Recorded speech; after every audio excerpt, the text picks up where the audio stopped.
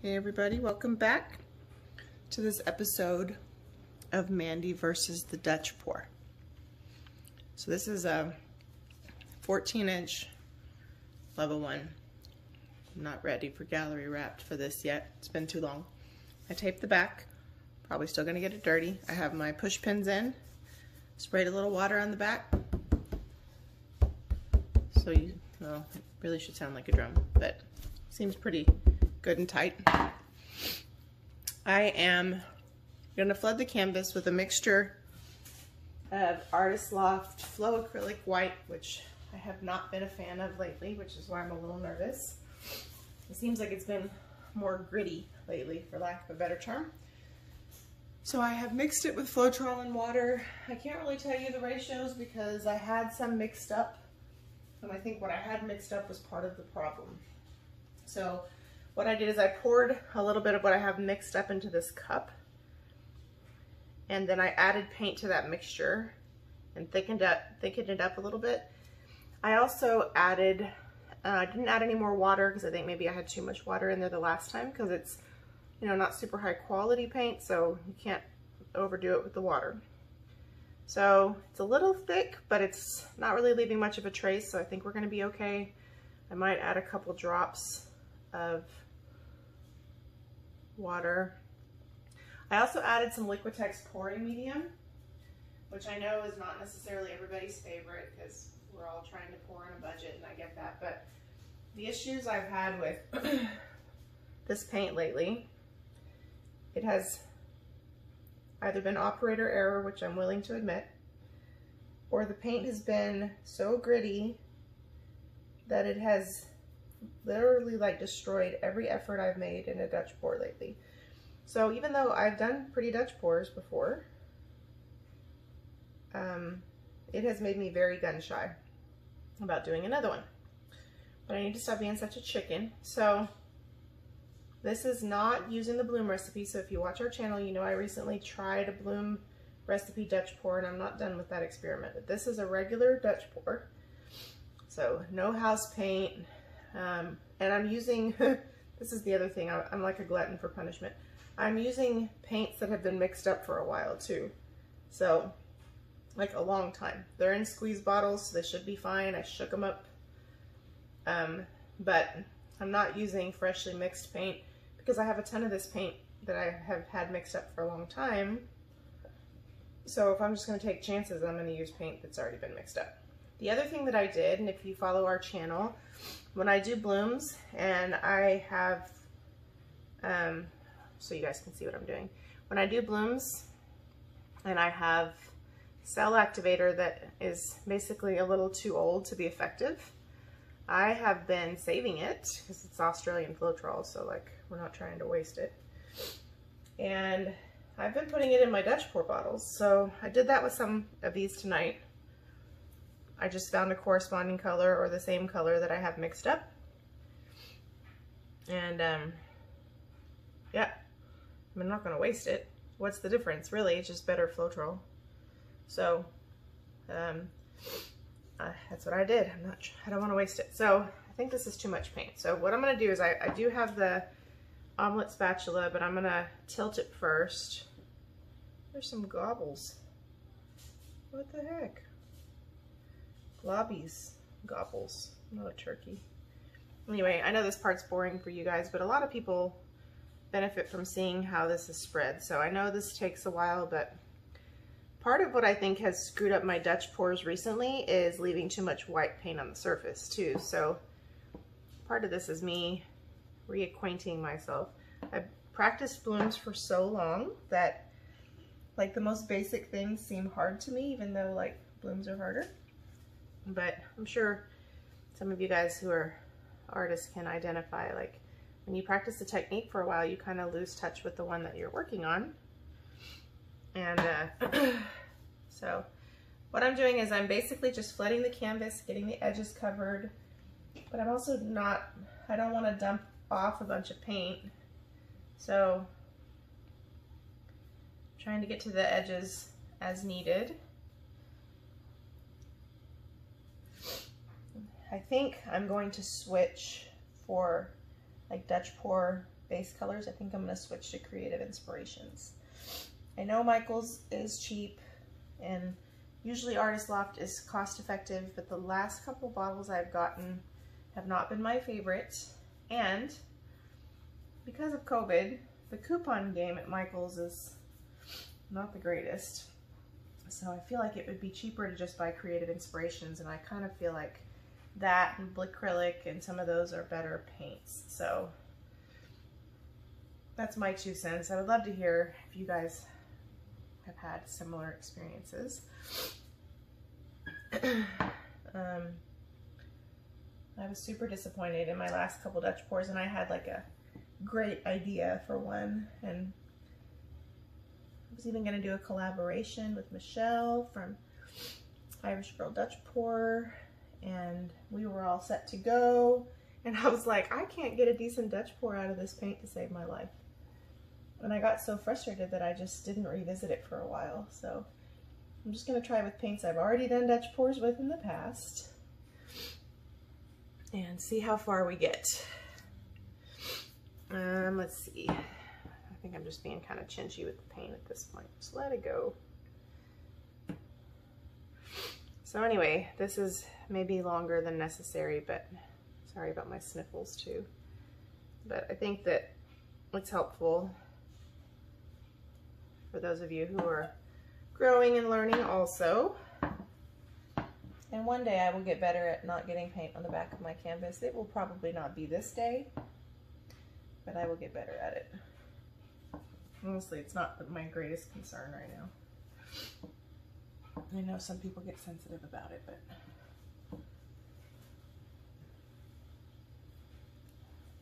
when I start charging people fine art prices, then I welcome that, but right now that's not the case. So all right, I think we're almost ready.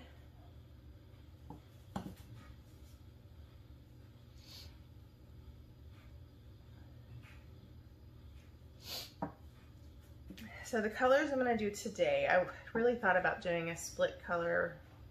I've only done one once, and my white wasn't right then, and so the bottom part, which is not the Artist Loft white, looks great, and the top part, no, yeah, the bottom part is blue, and that part looks great. The top part where I used the Artist Loft white mixture fractaled and looked real crazy looking, and I was like, ah. So I decided, you know what, don't be extra, just do the basics today and get the white consistency down before you go rogue again. But that's been my struggle, and I don't know if this happens to anybody else. I'd love to hear your feedback. When you have something go wrong, even when you know how to do it, you just like shy away from it for a while. And if you follow our channel, you know that I've been practicing on going bigger with my blooms, challenging myself to do my bloom swipes in a different way, trying to do all of these things differently at the same time, which is perhaps my problem. Instead of just saying, okay, I'm gonna really focus on the things I do well, and then I'm gonna focus on going bigger with the blooms, and that's it. No, gotta try to fix all of the things at the same time. One of my problems is I don't like to be bad at things. So when there's a learning curve involved, sometimes I'm not very patient with the process. And that's just part of life, right? Like, if you ever been around kids that, like, if they fail at something, like they can't deal, that's me as an adult. I'm like, oh no, I'm not good at it, I'm not doing it. But I'm also pretty determined, so that kind of works out for me. So Dutch pour, you and I will be friends again. I don't know what I did here to this edge. Picking up that paint off the bottom was perhaps not the greatest idea. I'm trying to recycle. It's not working. Let's just get over it. It's just paint. Okay. So I decided I would use colors that I just typically like to use. Blues, purples, teals, throw in a nice bright magenta, and some gold. So I'm gonna use Amsterdam Blue Violet, I think. And I'm gonna use Thio Violet from Grumbacher because it's a nice bright color. And I'm gonna use 24 karat gold from Deco Art. However, it is mixed with some bright iridescent gold cell activator that I threw in there. And I need to rinse off my hands. Give me just a second.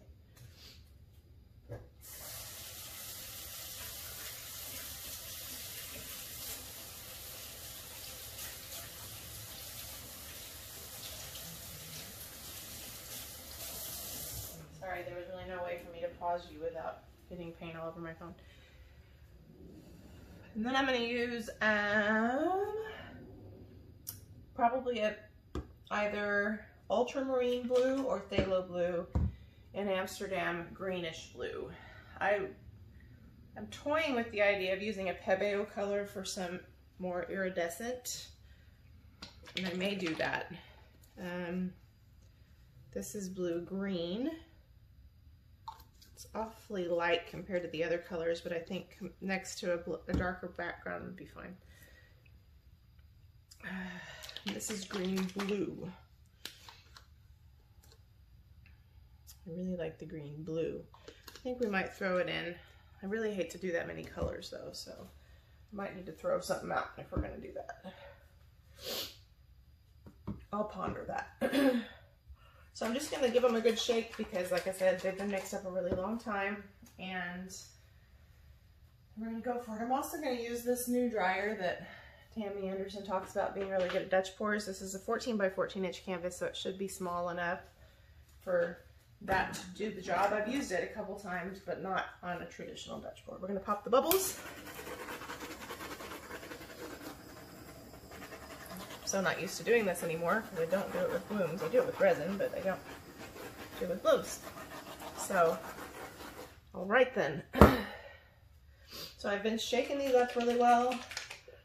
I know that my colors that I lay down are probably going to be pretty prominent. So let's see. I think I'm going to maybe incorporate all of these. I also don't know how I want to do this because I don't want to get too adventurous considering my last several have been absolute garbage. So this is Ultramarine Blue by Grumbacher. And also I tend to put on too much. It's one of the prettiest ultramarine blues I think I've ever seen in a tube paint. And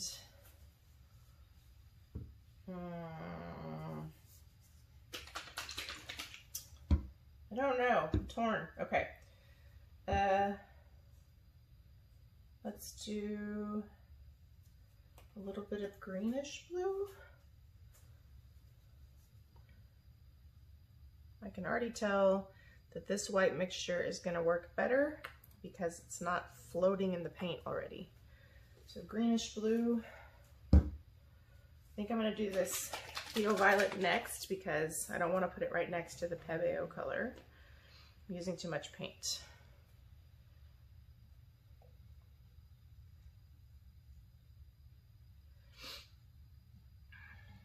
And I have a pretty significant imbalance of the greenish blue up here. Okay, too much paint. Now I'm going to do the Amsterdam Blue Violet. And it just occurred to me that now I'm going to put the Pebeo next to the gold. I don't know that that's the smartest choice, but here we are. It might work. It's not like it's a mint green or something, so I don't really think I should have put the gold on the top. Probably should have put it in the middle, so I may do another layer of something on top of it. Too much color, I can already tell. So I need to do very thin on the gold because it's a little heavy-handed with the other ones, so we're just gonna have to trust that that's gonna work out. Okay, now I hope that I started recording this. I didn't just think I did. Okay. Here we go.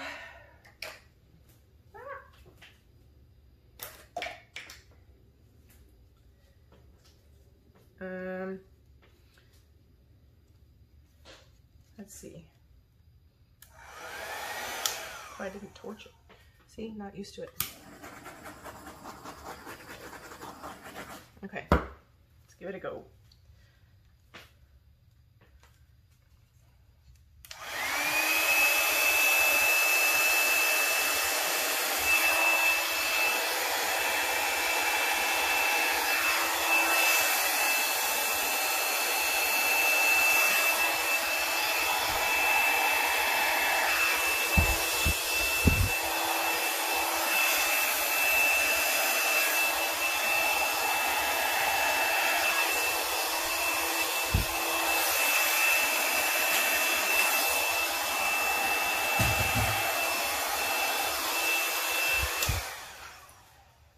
What do you think, Abe? Not as bad as the last one. All right, now there's too much paint on here, so let me see. I don't like that it's like, so I'm just gonna try to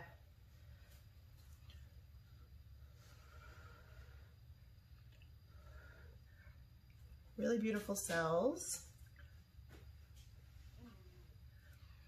I'm afraid to leave that much paint on there because I'm afraid it's going to crack, but I'm also afraid to mess with it. So let me see. Turn it around. Let's see.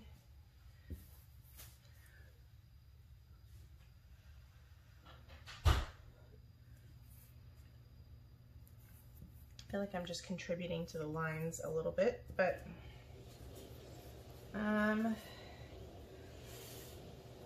the good thing is, don't hate it.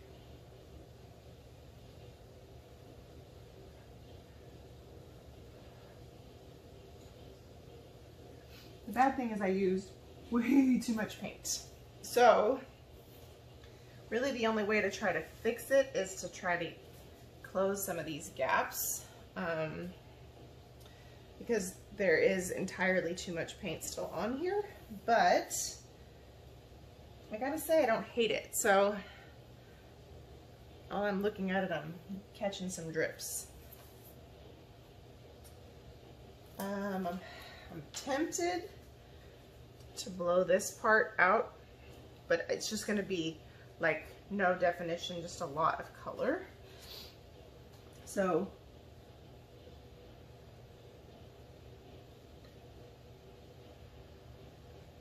I'm actually gonna do this to try to separate a little bit.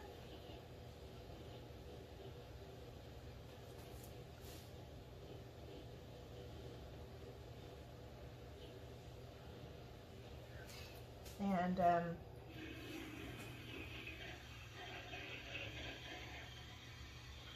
can't do too much there because there's color underneath that. I love this corner.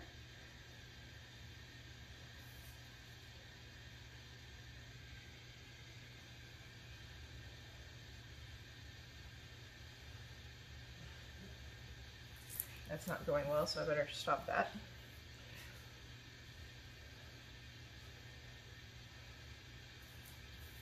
I just wanted to add a little bit of space in between so it didn't look so like overly structured. It's kind of hard to do a nice Dutch pour on a small canvas because you can't mess a lot with the composition. So should we torch? So there's a lot of baby cells. And I think if I torch, I'm probably going to regret that in some of these places because there's a lot of cells. My favorite part of all of this, which tells me I might have left too much white on the canvas, is this corner right here. I wonder if you can see that if I zoom in because it's very dark. Let me see if you can see that. Whoa. It'd be terrible to drop my phone on it. That part right there. It's very dark and very delicious looking. I don't dislike all of it. I really, really like it. There's just some parts that are a lot lighter that I think, I don't even think you guys can see all of this. Let me zoom you out. There we go. I zoomed you in too much. There's some parts that I really like. The gold, I'm really glad I didn't use too much of it because it definitely takes over. This part is not blended a lot, but it's okay because it kind of breaks up the fan. My favorite part is this part. So I think if I were to do this again, I would really focus on the deep colors and really mute that violet, that Thio violet, somewhere in a lower layer. But I like it. I am concerned about how it's going to dry because there's really no way for me to get all this paint off without screwing up the composition. So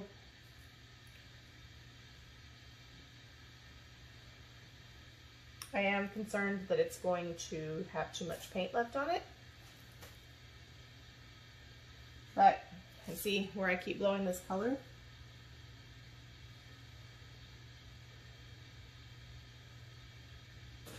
There's color underneath there.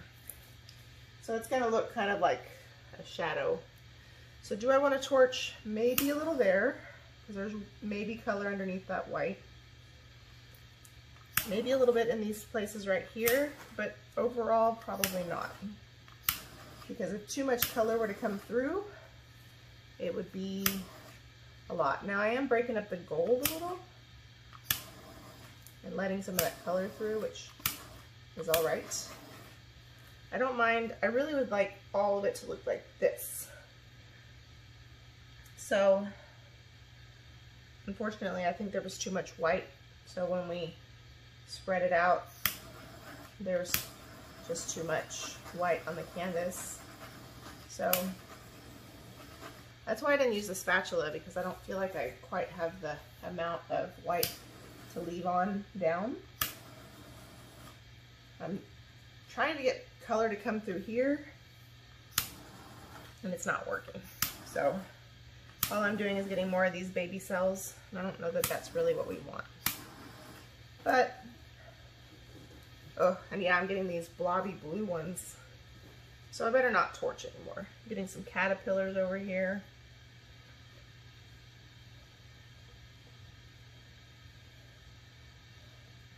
I don't really want that caterpillar up in there.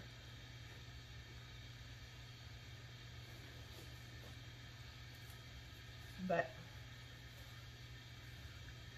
I am known for focusing on one part of the puzzle and making the whole thing gross.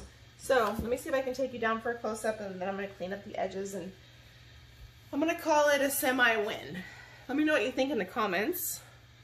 Let me take you down. Sorry about the brief movement. Let me know what you think in the comments. Let me turn off this ring light. Would you call it a win? This is my favorite part. Look how pretty it is.